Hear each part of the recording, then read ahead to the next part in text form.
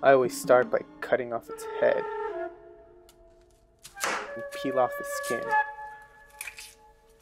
And slice it in half.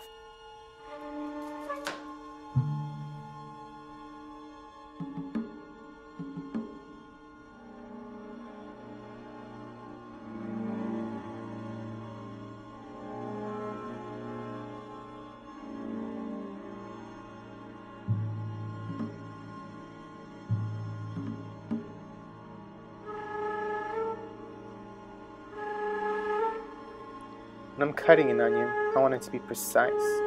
Not too long, not too short, just the right size. Onions are tricky, which is why you need to be exact in the amount you put in, or you're spoiled with taste. And there's nothing more unflattering than eating a bad meal. I once heard a story about a man that could turn his tears into gold.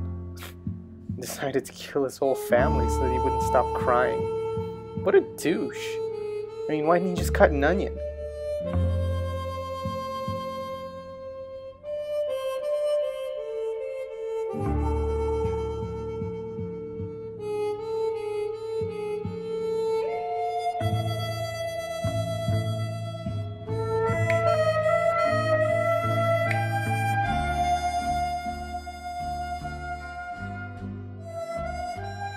Look at it. So filthy, so ugly.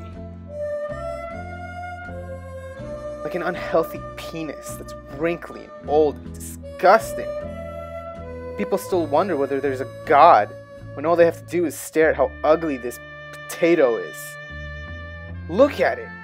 It has warts and it bends to the side.